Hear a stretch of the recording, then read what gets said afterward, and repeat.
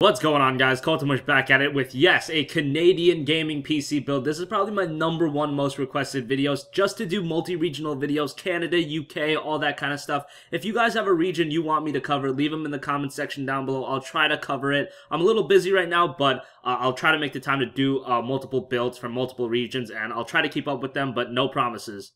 Now, this is a $600 Canadian gaming PC build, but a little bit of background. I went to PC Part Picker and I looked at the prices for you Canadians, and I remembered why I don't like doing these builds. You Canadians get absolutely screwed, but hey, I'll try to make some budget builds for you guys because, man, at least you guys got hockey, because these prices are absolutely outrageous compared to us in the States, but hey, that makes a better reason to make these budget end builds to help you guys out. So enough of my rambling, let's get right into this video with the CPU of the build. I went with the AMD FX-6300 3.5 GHz 6-core processor. Now, for $600, I wanted to get a PC that could do a little bit of everything, whether you want to do editing, live streaming, or gaming, and of course it's primarily a gaming build, but I wanted to get the FX6300 because it's a 6-core processor, and for $123, it's a solid processor for the money. I'm a big fan of the FX6300. I used to put it in a lot of my builds, and in Canada, this seems like the right CPU to go with. The i3 is about $20 more expensive, so I opted to get the FX6300 instead. 3.5 GHz, and it's a 6-core CPU, so it's not bad at all. For the motherboard, I went with the Asus M5A78L-M USB 3 micro ATX motherboard. It's about $70. Yes, it's a micro ATX board, so it's not a fully featured ATX board,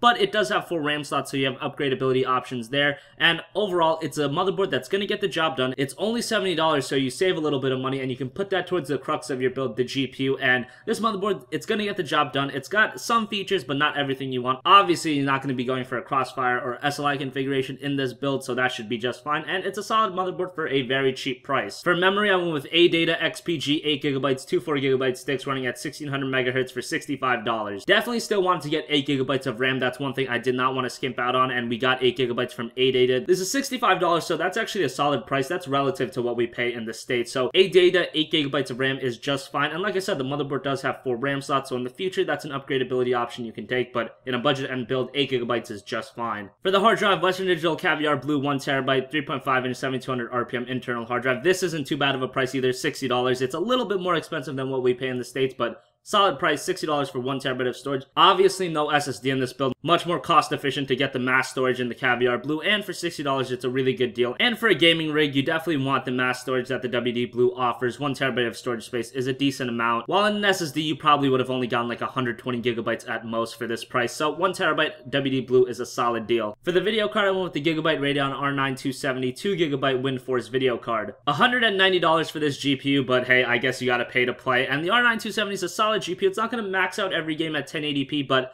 a game like Witcher 3 you can run at medium to high settings at around 45 frames per second, so that's pretty good. All you'll have to do is turn down some of the settings for the higher end games, and obviously older games like Red Faction, you know, the older Witcher games, the older Battlefield games, Bad Company 2, even Battlefield 3 and 4, you're going to be just fine with this GPU. And the R9 270 was really the best GPU I could fit in this budget. I really wanted to get like a 280, but it just wasn't feasible, so I went with the 270. It's solid, $190, and you're going to be doing decent 1080p gaming. It's solid for $190, and you're going to be doing decent 1080p gaming. For the power supply, I went with the EVGA 500W 80+ certified power supply. You can't crossfire in this build, so something like a 500W is going to get the job done. And for $49, I wanted to get something cheap, and this gets the job done, and that's really all you want from a $600 build in Canada. But it's 80+ certified, and it's from EVGA. They got a lot of nice power supplies, and this one was cheap, and it's going to get the job done. This one's from EVGA, it's 500 watts, 80+ certified, it was perfect for the build, and it wasn't going to break the bank either, so this one's perfect. For the case, I went with the Azza SIRIUS Black ATX mid-tower case. I wanted to get a case that was relatively cheap, but still looked pretty decent. This is a solid mid-tower case, and right now it's actually $40, and there's also a $15 mail-in rebate, so if you use that, you're getting this case for only $25. But this is a solid case. The main drawing factor of this case was obviously the price. I didn't want to get something like the Apex because I think that case is just so ugly, so I decided to go with this. This is decent. It's not going to break the bank, but it's nothing amazing either. It's perfect for the build, and it's going to do everything you want and pretty much nothing else. So thanks for watching this video, guys. If you liked this video, leave a like. If you disliked, obviously dislike. Comment with your requests for future videos, and I'll talk to you all later. Have a great day. Peace out.